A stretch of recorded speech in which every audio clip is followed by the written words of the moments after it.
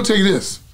Some of those people that weren't around those times, we got to stop listening to these blogs that talk about, like, oh, well, this is what I heard. If you weren't there, how are you going to talk about it? You know, what pisses me off is, like, I just heard a report that they were trying to say that Christopher Williams was in the P. Diddy's office doing some, you know what I'm saying? Chris ain't like that. You know what I'm saying? Chris, you know, Chris is family. He's my family. Chris ain't like that.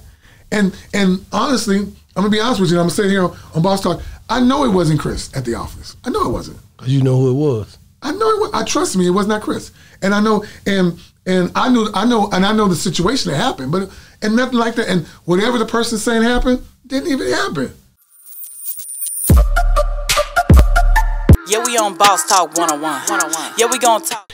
I want to ask you, and that's dope, man. Like I said, you know God is real. I want to ask you about I want to ask one more question about the P. Diddy thing. Go ahead.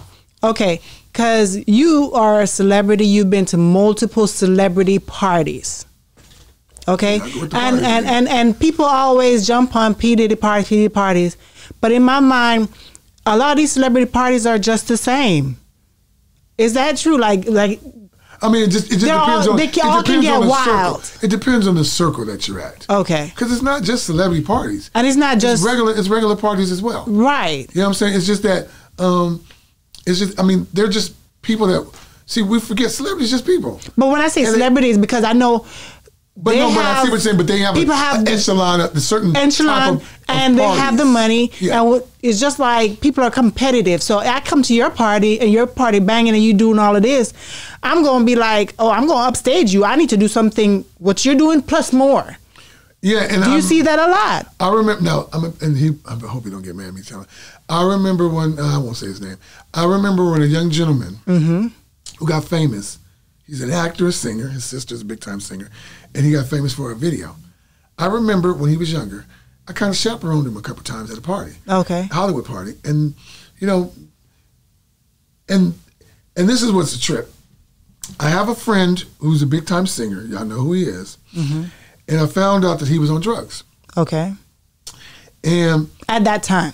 No, he dibbled and dabbled, but he was on drugs. And I used to hang around him, and I said, I never knew you were on drugs. That bad. He was strung out. Didn't ever know it. He hit it well. Yeah. And I said, well, why didn't you let me know, and why didn't you invite me to do it? Because I was cool with him like that. Right. And you know what he told me? He said, there was something about you, Deuce. Something about you that, because I found out there were a couple of my friends in the industry that used to do it, and they used to hide it from me. They used to go, so this is what happens at parties. They have back rooms. So people can't tell me, oh, I was out and they was doing it in front. No, there's back rooms. People know who to go to which back room. They know who will go. They know who won't go. And I was never really invited to some of those back rooms. You know what I'm saying? To some of those back rooms. Yeah. So you got invited to some. Not some. But I wasn't invited, like especially those, I wasn't invited to. I remember my brother, I remember I went to a party in LA back in the day. It was when I was first coming up. And I went to a room where they had these big time celebrities. All right, cool. I can't tell you. You know he's not going to tell. But I mean, and it had some it'll mess some things up. They had some basketball people in there that were really, really huge. Huge. When I say huge, I mean it's like I know exactly what you're talking about. And they were doing some drugs.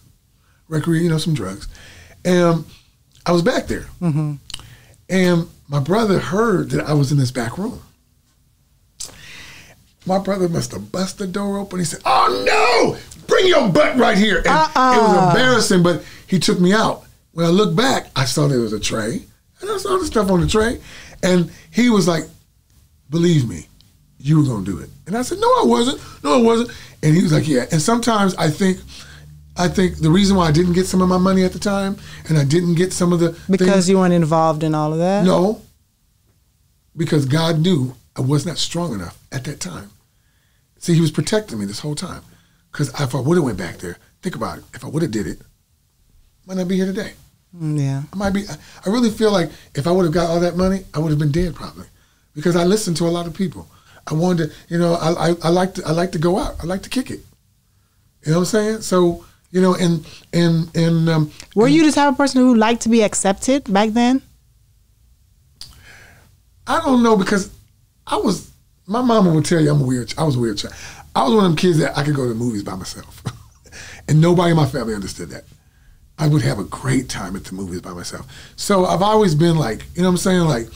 So I was always that person that I didn't have a clique, but I had several cliques because I fit in different cliques. Mm-hmm. I could just, I go, versatile. I could just go here. You know, some people couldn't go. I go with the nerds, I go with the cool people, all that kind of stuff. You know what I'm saying?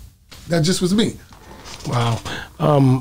But I will tell you this: some of those people that weren't around those times, we got to stop listening to these blogs that talk about like, oh, well, this is what I heard. If you weren't there, how are you gonna talk about it?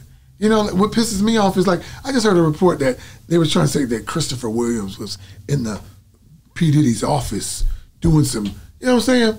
Chris ain't like that. You know what I'm saying? Chris, Chris is family. He's my family. Chris ain't like that. And honestly, I'm gonna be honest with you. I'm gonna say here on Boss Talk, I know it wasn't Chris at the office. I know it wasn't. Cause you know who it was. I know it was. I trust me. It was not Chris. And I know, and I know the situation that happened. But and nothing like that. And whatever the person's saying happened didn't even happen. I don't like it that y'all try to play like y'all don't understand why the blogs do what they do.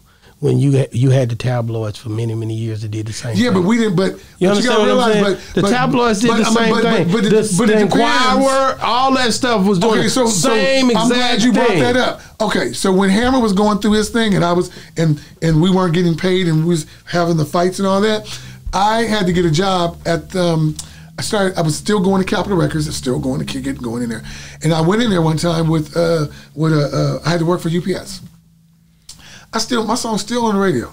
Still kind of number one. Still. Which song? Gangsta Lean. Gangsta Lean. You know what I'm saying? And I was just starting to do the Jason's Lyrics soundtrack. I walk into the office at Capitol with my UPS uniform on, and they start laughing. Oh, is it Halloween? I said, no. I said, I gotta eat, don't I? And they were like looking at me like I was crazy. Now, Janie Brown had a magazine called Right On and Sister Sister. All of a sudden, in the magazine, it was told about Hammer's finance, what's going on in Hammer's finances. One of his artists, when they saw him in a UPS uniform, was asking, why was he, you got a big song, why are you in a uniform? He said, I gotta eat, don't I?